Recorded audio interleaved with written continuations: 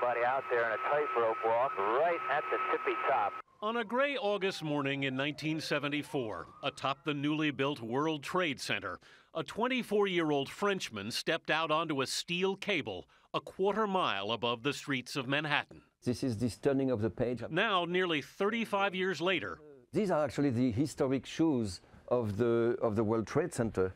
These are the ones that I actually, you see the mark of the cable here. The story of Phillipe Petit's clandestine quest, the 6 years he plotted to sneak into the Twin Towers, has become an award-winning film. And this month, Man on Wire is up for an Oscar for Best Documentary. And death is very close. Petit says even he was on the edge of his seat watching it. I'm thinking, is he going to make it? And I am like, you know, my palms are sweaty. And then I realize, okay, I'm the guy, I'm here. In 45 minutes on the wire that morning, he crossed the 140 feet between the Twin Towers 8 times before police coaxed him off.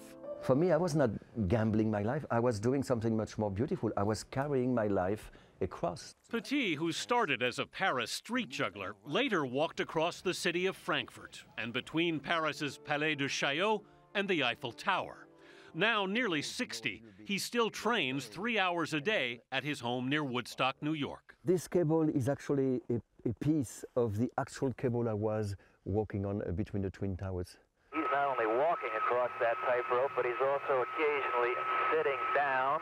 Can you still imagine it now that they're not there? They are there.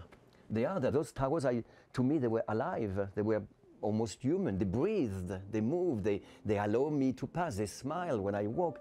And I still see them there, and they are in my heart, of course. Anthony Mason, CBS News, New York.